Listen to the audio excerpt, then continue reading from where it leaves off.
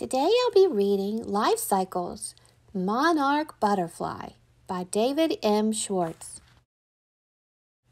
Orange and black wings flutter over a field on a sunny summer day. They are the bright wings of a monarch butterfly.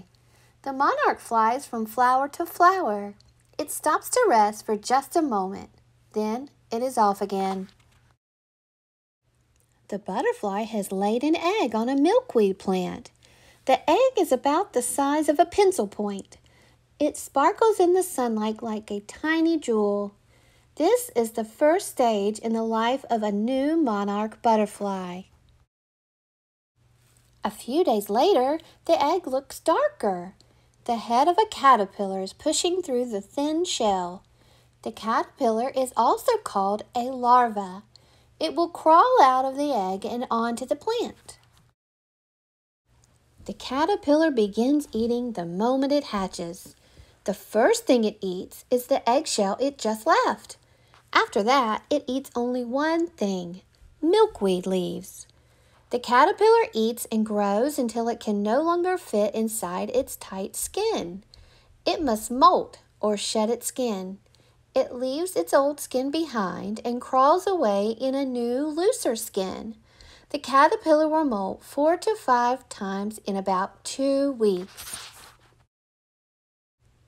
Then something amazing happens. The caterpillar stops crawling. It even stops eating. Instead, it hangs upside down from its hind legs. Its skin splits and slides up. Underneath is a hard case. The caterpillar is beginning its next life stage. It is now called a chrysalis or pupa. At first, the chrysalis is pale green with gold dots. Then the hard case slowly becomes clear. Inside, you can see that the pupa's body has changed. It is turning into an adult butterfly. The chrysalis splits and a monarch butterfly crawls out. Its wings are damp and crumpled. They straighten as they slowly fill with blood. The butterfly sits quietly for a few hours as its wings dry and stiffen. Then it flies off. Like its parents, this monarch visits milkweed flowers to feed on nectar.